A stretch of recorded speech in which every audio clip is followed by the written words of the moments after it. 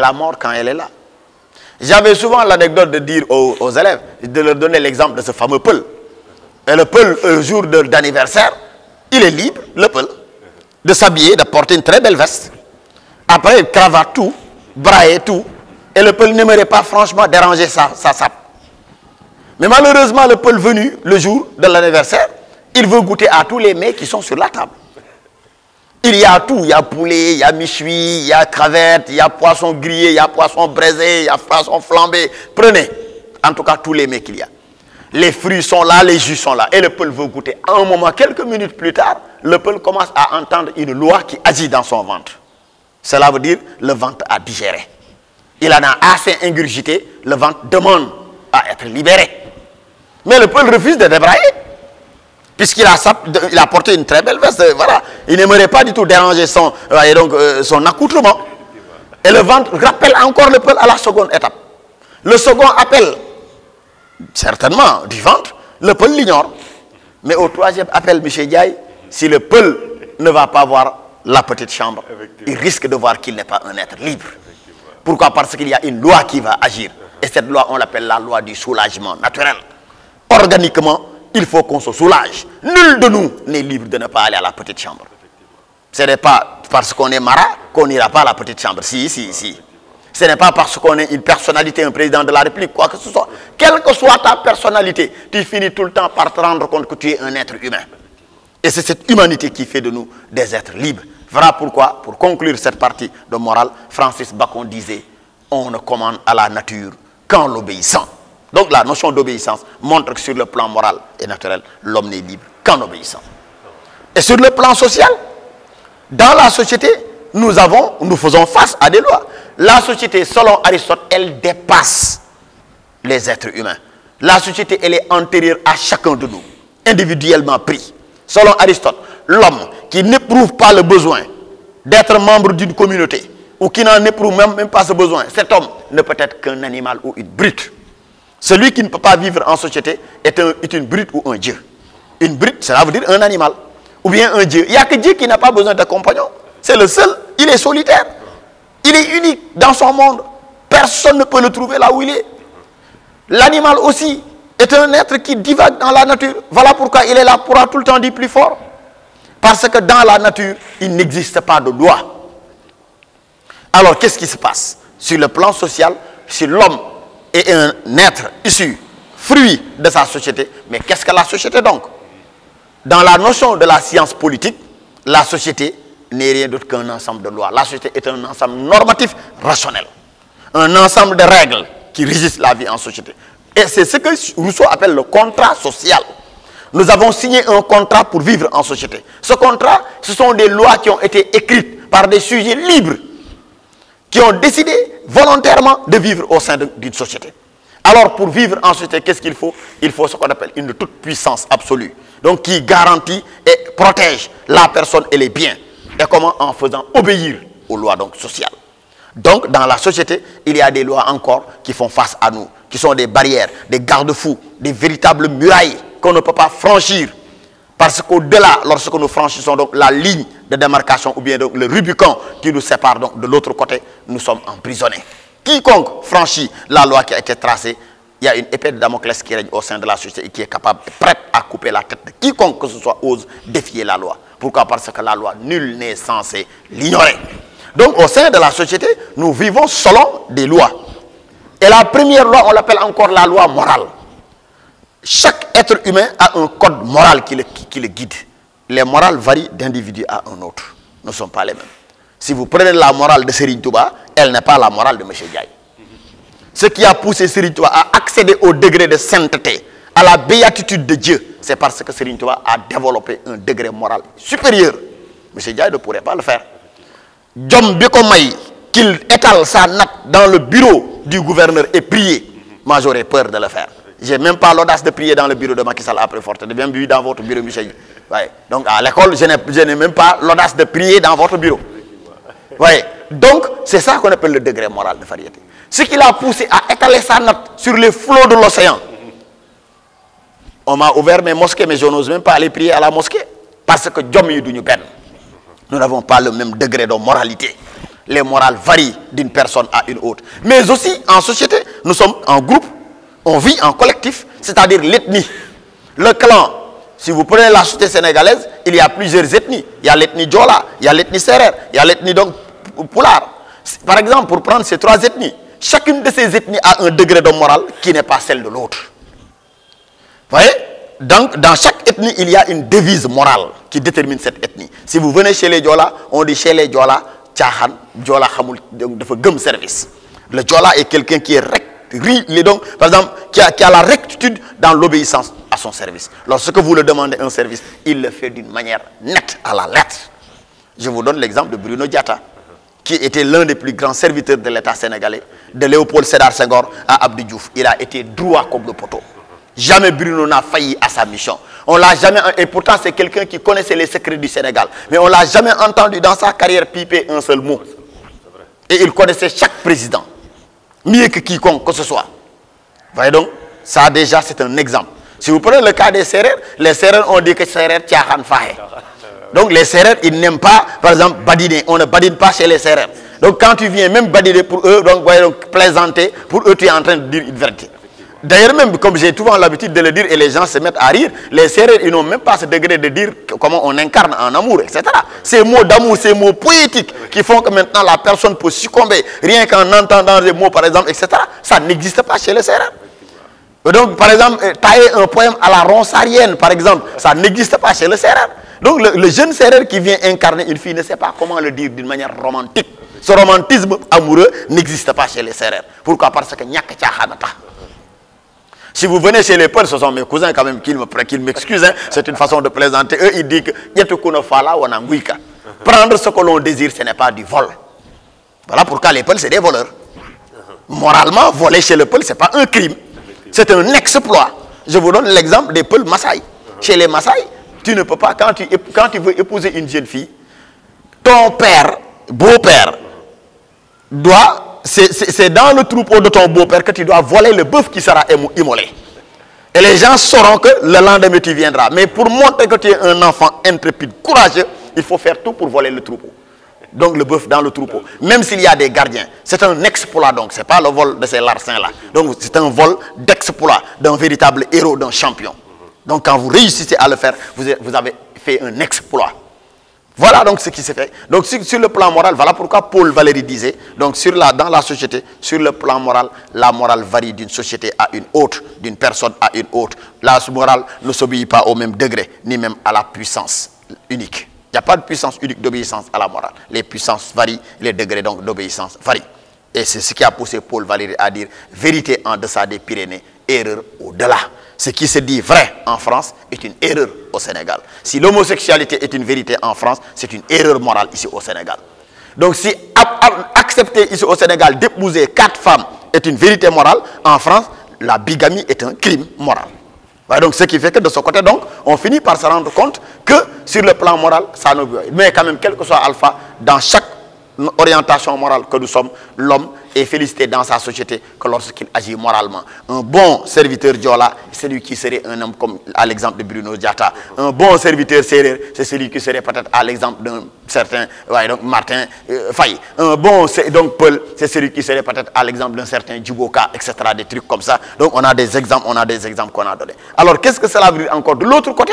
Mais dans chaque société, la société n'est pas une société de Diola ou de Sérère ou de qui, mais la société est un ensemble qui regroupe à la fois les ethnies. Ici, cette société sénégalaise est une société pluriethnique. Alors cette multi-ethnicité fait qu'il faudrait une loi maintenant qui dépasse la morale. Une loi maintenant qui est là pour tout le monde, qui n'est là ni pour les Sérères, ni pour les Diola, ni pour les Peuls. Cette loi, on l'appelle donc la loi écrite, c'est le code. Et dans chaque société, il y a un code qui régit dans un code pénal qu'on appelle le registre ou la constitution donc, de cette nation. La nation sénégalaise a une loi, une constitution divisée en articles. Et chaque article punit un crime et chaque article félicite un exploit. Donc, ce n'est pas un voleur qui sera, par exemple, donc, nommé docteur honoris causa au Sénégal ou bien donc, chevalier de la Légion d'honneur. Pas du tout. Ni un criminel. Donc, si le président de la République donc, vous gratifie de l'ordre national du lion, c'est parce que vous avez commis un exploit extraordinaire pour le bien de la société sénégalaise. Donc si vous êtes puni, si par exemple la police prend quelqu'un et l'amène avec les menottes devant sa famille, mais c'est parce que cette personne a commis un crime.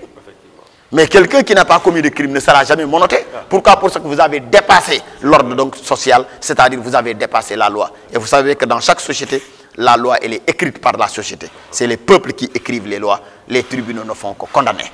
Le tribunal ne fait qu'obéir aux lois de la société. Puisque les lois sont régies dans un code pénal, que le tribunal est là pour s'occuper des juges, les avocats, ils travaillent selon le code pénal donc, de chaque pays. Maintenant, si vous avez commis un crime, vous serez puni par rapport à un article quelconque de ce code pénal. Donc, soit à l'article 6, ou l'article 7, ou l'article 15, etc.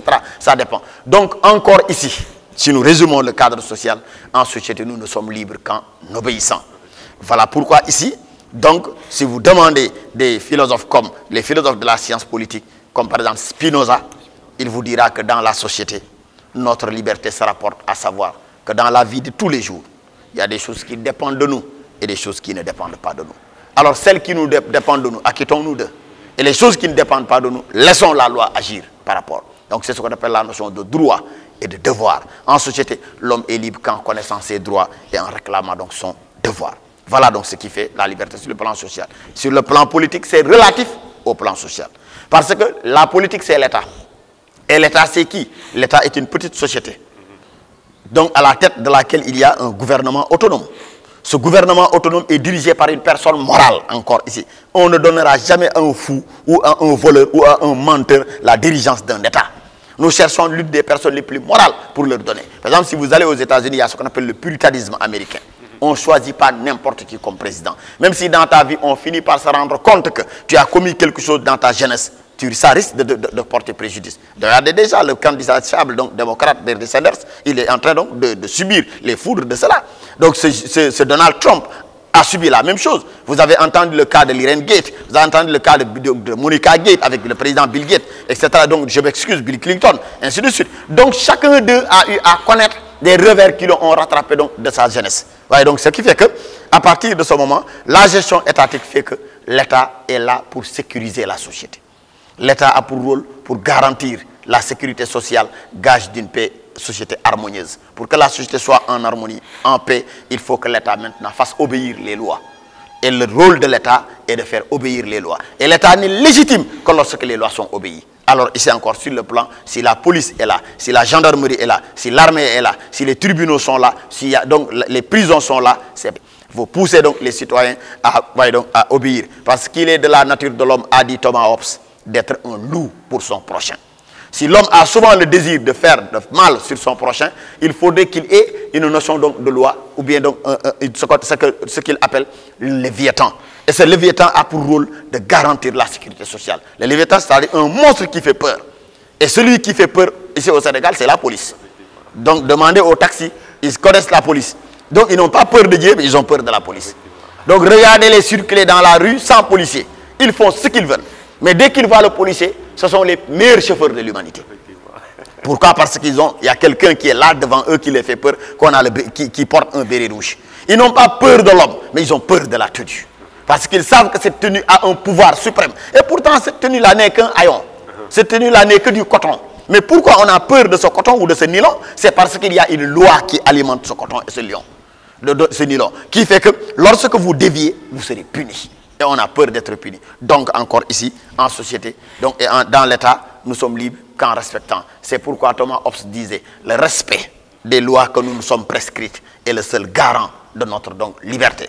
Donc, sur cet angle-là, si nous résumons le premier angle, il n'y a de liberté que là où il y a obéissance. Lorsque nous obéissons, nous sommes libres. La liberté se rapporte à l'obéissance. Et deuxièmement, ici, dans le plan moral, social et politique, il n'existe pas une liberté, mais il y a des libertés. Il y a autant de contraintes qu'il y a de liberté. Liberté de voyage. Quand vous voulez voyager, il y a des contraintes de voyage. Ce n'est pas n'importe qui peut aller en France. Pour aller en France, il faudra donc des normes. Papier, visa, passeport, etc. Tout cela, ce sont des lois, ce sont des contraintes. Ouais, donc ce n'est pas, et encore l'avion, le billet d'avion, tout cela, ce sont des lois. Si vous ne les remplissez pas, vous ne pouvez pas aller en France. Donc ainsi de suite. La liberté d'expression, ce n'est pas parce que vous êtes libre de parler que vous direz du n'importe quoi. Donc il y a des choses qu'il faudra. En français déjà, il y a la loi française qui dit que le n'est pas là, un n'est pas une. Donc je n'ai pas le droit de dire le poète en parlant d'une femme. je n'ai pas le droit de dire la roman en parlant de donc parce qu'on ne dit pas la roman, on dit le roman. Donc il y a des normes qui disent, on dit, monsieur Diaye Damon, la langue de Molière. Pourquoi? Parce qu'il y a des lois, donc qu'on appelle les règles grammaticales que nous devons obéir, et d'orthographe que nous devons obéir, ou de conjugaison que nous devons obéir. Donc encore ici, il y a autant de liberté qu'il y a de contraintes. Cependant, donc il y a l'autre côté.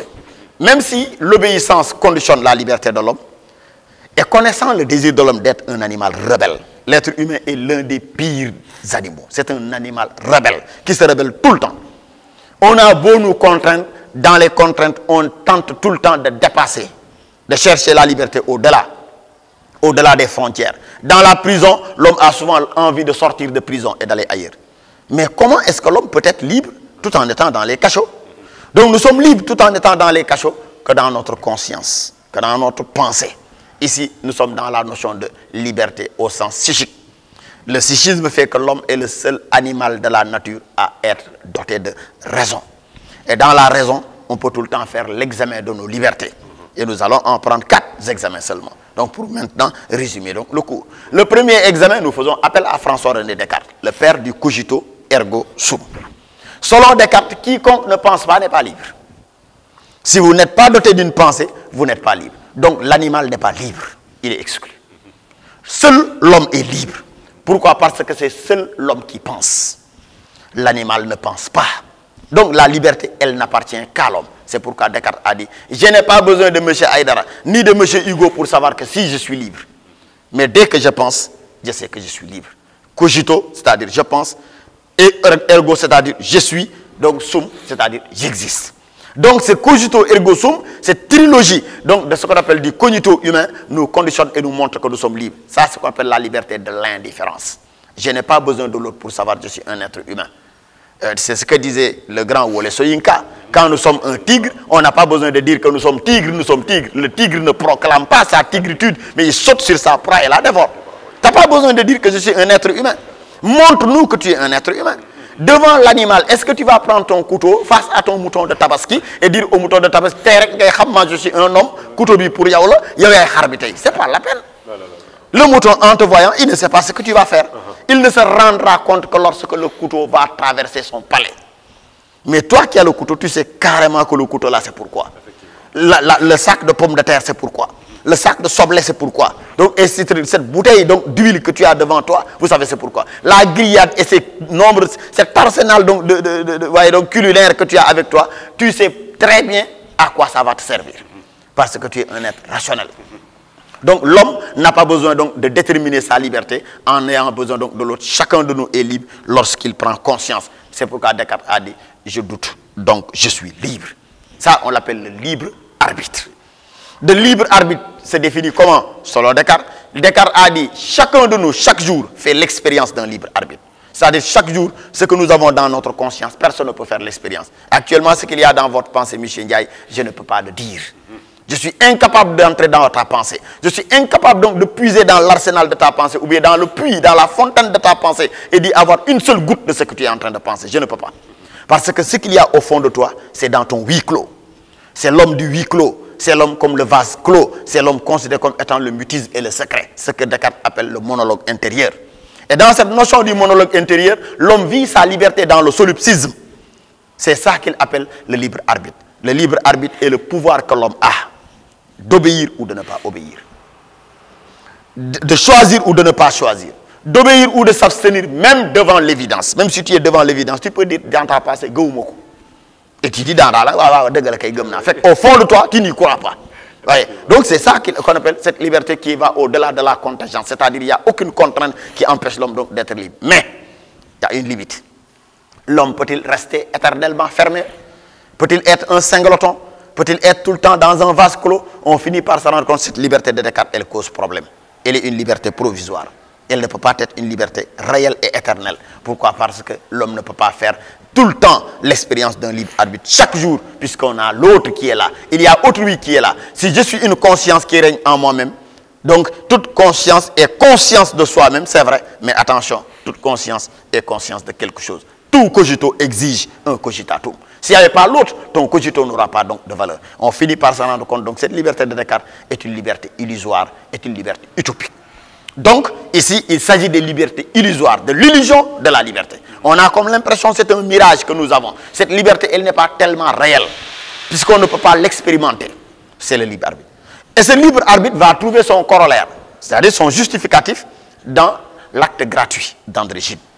André Gide va tenter de nous faire l'expérience. Mais de ce côté, chez Descartes, le libre arbitre était un libre arbitre conscient.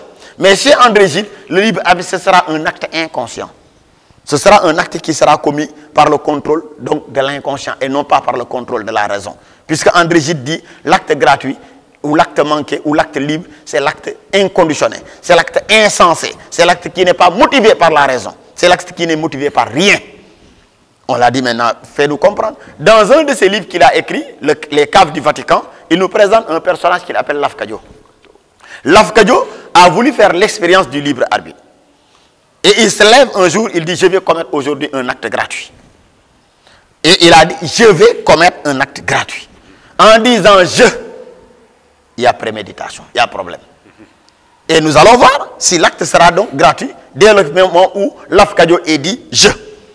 Lafcadio se lève, c'est un ouvrier des chantiers navals, donc de Turin. Il n'est pas parti au travail ce jour-là. Il voulait expérimenter son acte gratuit. Il se lève, il prend le chemin de la gare. Il arrive, le train était déjà sur le point donc, de partir. Il prend donc l'un des wagons. Alors il y a un vieillard qui est à la porte du train. Il tire le vieillard. Alors le train est déjà en route. Le vieillard tombe sur les rails. Le train lui passe sur la tête. Et là, Lafcadio saute pour dire, j'ai accompli un acte gratuit. Oui, oui, tu as accompli un acte gratuit, mais un acte punissable. Cet acte est un acte insensé. Peut-on maintenant tout le temps dans notre vie faire des actes gratuits? Mais ce serait donc autre chose. Alors cet acte-là sera jugé par la loi, par préméditation. Parce que le fait qu'il ait dit, je vais accomplir un acte gratuit, cela signifie qu'il en a pensé. Donc selon Saint-Augustin et Leibniz, cette notion de liberté, on l'appelle la liberté inconsciente ou la liberté malheureuse. Et Leibniz l'appelle l'hypothèse stupide de la liberté. C'est de la stupidité. Donc vouloir expérimenter donc, la liberté sur l'erreur ou sur l'indifférence, ça c'est une grave erreur. Deuxièmement, troisièmement, il y a la liberté encore dans notre conscience. Là c'était dans la conscience chez Dakar, là c'est l'inconscient, c'est André Gide. De l'autre côté, vous avez donc la liberté de l'intention. L'intention ou l'aspiration ou le projet ou le désir. Chacun de nous a un jour l'intention de faire quelque chose, le désir de faire quelque chose, le projet. On a tous des projets. Mais est-ce que tout le temps nous réussissons au projet? Pourquoi? Il y a ce que Saint-Augustin appelle le fatalisme et la destinée qui se trouvent devant nous. Chacun de nous est régi par un destin qui a été déjà écrit et le destin est antérieur à nous. On ne peut pas faire au-delà de notre destin.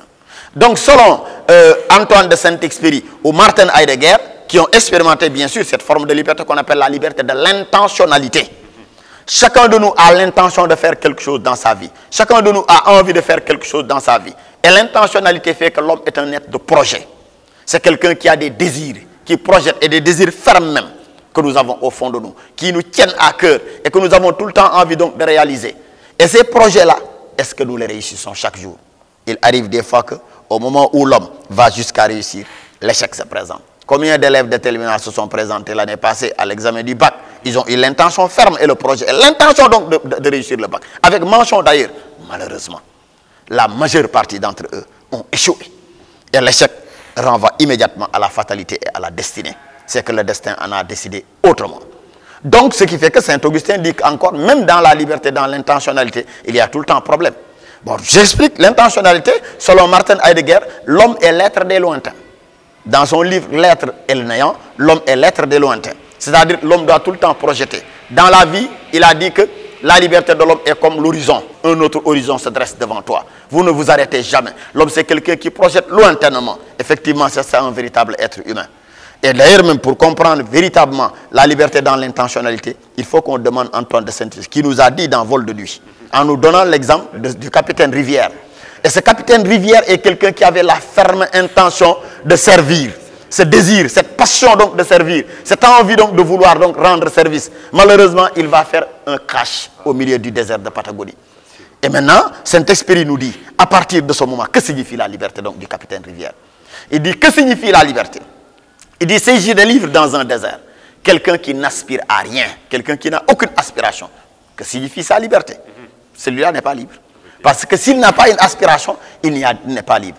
Et Saint-Esprit finit la citation en disant « Il n'est de liberté que de quelqu'un qui va quelque part ». Quand vous désirez aller quelque part, c'est que parce que vous êtes libre. Mais dans votre vie, si on vous dit « Que voulez-vous faire dans l'avenir ?» Vous dites « Vous n'êtes pas libre. » Il faut être capable de dire « J'aimerais faire tel ». Et vous prenez carrément la ferme intention de réussir dans votre vie et d'accéder donc à ce projet, d'accéder à ce désir donc de ce que vous voulez. Mais malheureusement, selon Saint-Augustin, cette liberté aussi a des limites. Donc, la liberté de l'intentionnalité est une liberté illusoire et utopique. Pourquoi? Parce qu'il y a ce qu'on appelle la fatalité et la destinée qui est là. Il se peut que vous réussissiez, il se peut que vous échouez. Et l'échec est là, et la réussite, et donc la mort, elle est là devant nous encore. Voyez. Donc, ce qui montre que cette notion de liberté aussi, etc.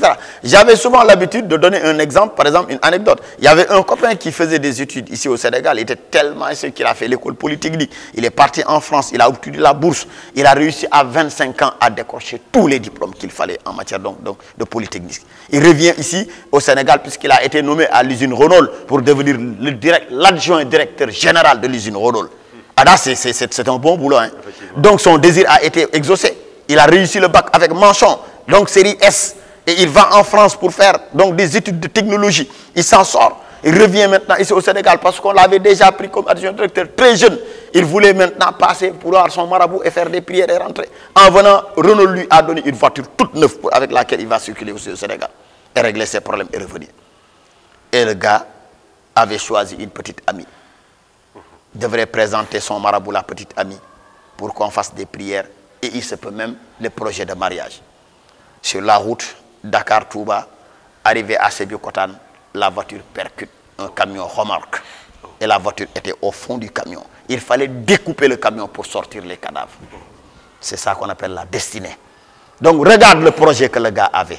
Regarde le désir que le gars avait. Regarde cette aspiration que le gars avait. Et il était libre, dans l'intentionnalité, que de bonnes intentions. Mais malheureusement, regarde ce qu'il a attendu à Diamniadio. Il avait rendez-vous avec la mort. Et sans le savoir, c'est ce que Saint-Augustin appelle la fatalité. Nous faisons face à la fatalité. Et la destinée et la fatalité, ce n'est pas nous qui dirigeons, mais c'est un autre qui dirige. Et là, c'est Dieu. C'est la liberté dans la notion donc, de divinité. Donc, selon Kant, selon Saint-Augustin. Et enfin, prenons le grand rebelle, Jean-Paul Sartre. Donc, le grand Jean-Paul Sartre nous dit que l'homme n'est libre qu'en étant responsable. Laissons Dieu à côté puisqu'il n'existe pas. Laissons les lois à côté puisqu'il n'y a pas de normes. Il n'y a ni devant nous, ni de loi, ni de normes, ni Dieu. L'homme est libre, l'homme est liberté, selon Jean-Paul Sartre. On l'a dit en bon, oui, oui. Pourquoi? Parce que l'homme est responsable de ce qu'il se fait et non pas ce qu'on fait de lui. L'homme est ce qu'il se fait et non ce qu'un Dieu fait de lui. Donc une fois que nous sommes jetés au monde, nous sommes responsables de ce que nous sommes. Voilà ce qu'il a dit. Dans sa théorie de l'existentialisme, on finit par se rendre compte que Jean-Paul Sartre a donné plus valeur à l'existentialisme qu'à la notion de l'essence de l'homme. Pour lui, l'essence, ce n'est rien d'autre que le projet que l'homme a. Mais malheureusement, Sartre aussi, il a fini par se rendre compte que dans la vie, l'homme n'est pas venu ex nihilo, mais l'homme a été déterminé. Alors face à ce désir de Sartre de vouloir expérimenter la liberté sous la responsabilité, notre responsabilité aussi incombe tout le temps la présence d'un être qui est là, qu'on appelle Dieu, ou la morale, ou les lois. Donc, c'est ce qui avait même poussé Sartre à dire la France et les Français n'ont jamais été aussi libres que sous l'occupation allemande. Parce que les Allemands avaient occupé la France et les Français ont eu le désir donc de se rebeller et faire sortir l'Allemagne. En 1940, lorsque Hitler a envahi Paris, Paris était devenu un petit dominion, un petit quartier de l'Allemagne. Il fallait faire tout maintenant pour libérer donc, la France. Et c'est ça, là où Sartre a dit que les Français venaient juste d'être libres. Parce qu'ils avaient leur liberté entre leurs responsabilités. Et ce mot de Sartre a enrégimenté les grandes nations africaines, comme l'Algérie par exemple, qui ont eu le désir de dire, ah bon, si c'est Sartre qui a dit ça aussi, nous aussi on va bouter les Français d'or. Vous aussi Français sortez. C'est ce qui a alimenté la guerre d'Indochine. Parce qu'ils vont prendre leur responsabilité, leur destin en main. C'est la marche vers l'indépendance qui va guider les grandes nations colonisées vers l'indépendance, vers les années 1960. En quelque sorte, grosso modo, la liberté sous le second angle aussi est une liberté illusoire, utopique. Au moment où l'autre liberté se rapporte à l'obéissance à des lois, à des normes, ici sur le plan psychique, la liberté n'est qu'une illusion, la liberté n'est qu'une utopie, n'est qu'un désir et un désir qui ne sera jamais atteint.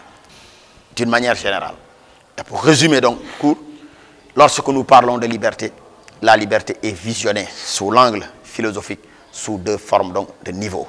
Au niveau moral, social et politique, où la liberté se rapporte à l'obéissance, et au niveau donc psychique, où la liberté se rapporte à quelques examens donc, de la liberté. Et on a fini par se rendre compte que ces libertés ne sont que illusoires et des libertés qui n'existent pas. L'homme réel n'est libre que lorsqu'il vit et obéit au sein d'une société. Donc en quelque sorte, voilà donc le cours sur la notion de liberté en résumé. Voilà, merci beaucoup, M. Ouyo. Voilà. C'est fabuleux, c'est fabuleux, vraiment, c'est extraordinaire. Cela veut dire que je ne me suis pas trompé quand même quand j'ai choisi le doyen, comme j'ai l'habitude de le dire. Tant que je suis là, moi je considère que vous êtes le meilleur en philosophie. Encore une fois, merci pour votre disponibilité, vraiment. Merci beaucoup. Je vous rends sa grâce. Merci beaucoup. Et ainsi, donc, que la grâce soit partagée. Voilà. Merci beaucoup, M.